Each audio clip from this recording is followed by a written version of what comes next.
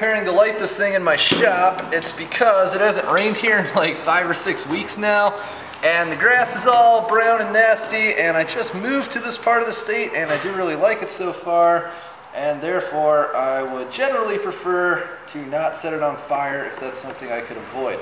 So we'll just sprinkle some of this stuff on here, and we'll use our doohickey to light our thingamajigger. Huh, that was fast.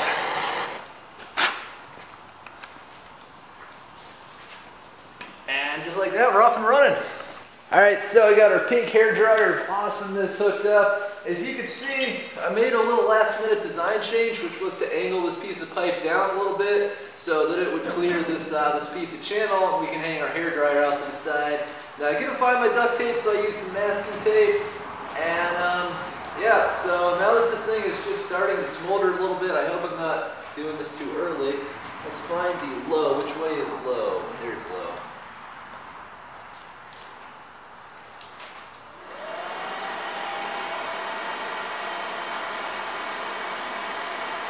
I'm seeing more light come out of this thing just pretty much instantly.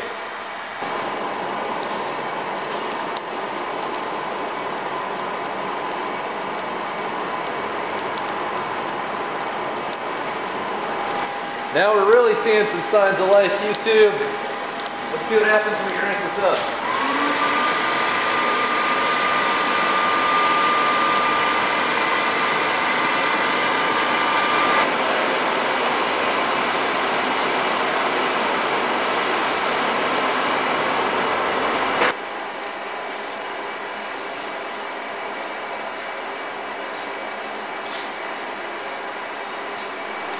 Alright YouTube, so I guess this about winds down the video.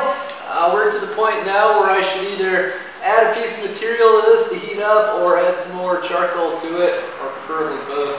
But I really just wanted to get this fired up and have kind of a test burn. Another added benefit of this is we're probably smoking out some of the grease and whatnot that is, I'm sure, down inside that breakup itself. So overall, I gotta tell you guys, I'm completely and totally thrilled with how this... Now, what did I build? What did I spend to put mine together? Well, I splurged and bought a new hair dryer. That cost me all $14.99.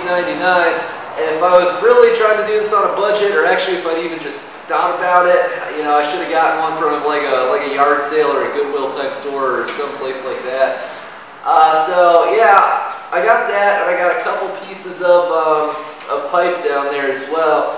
I'm gonna say between those two things, probably about 25 bucks or so. That's actually a little on the high side, because that's like 8 bucks worth of friggin' pipe.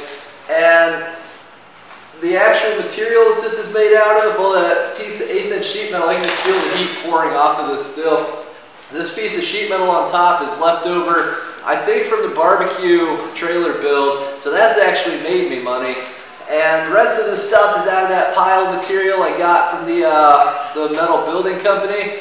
And I'm gonna say, I'm not even gonna say 10 bucks for all this stuff. I'm gonna say like probably 5 bucks. I was looking at that piece of material. We had a couple random pieces of channel left over. Don't lean on that. And I took it back out there. I honestly couldn't even tell if this material here was missing.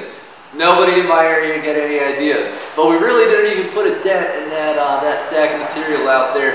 I know it doesn't look like that much because it's all, you know, neat and organized and in a row, but I assure you guys that is a pretty substantial quantity of material we have. So we got that, and so yeah, where I was going with this is for everything, I'm gonna say probably about 30 bucks to build this. And like I said, I could have done it cheaper. I could have gotten a Goodwill hair dryer or a tag sale hair dryer. So the brake drums, those things are really plentiful. Back when I was in high school, I made, at the time, for me, a lot of money scrapping material. And there were a couple mechanic shops in town I would go to, and they would literally just give me like 10 or 20 individual brake drums if I'd haul them off for them. So to put it lightly, they're not a valuable commodity. I'd say if you go to a couple mechanic shops and talk to the people that work there, you could probably just get them to give you one. You might have better luck with that at a mom and pop type place, as opposed to going to like a, you know, one of those big commercial auto repair places. But who knows? You know, you might get lucky. So we got that, and overall, I am really thrilled with how this has turned out. I'm sure it's going to be in a lot of videos to come. Really looking forward to trying out some blacksmithing projects at some point. And thanks for watching, everybody. Have a nice night.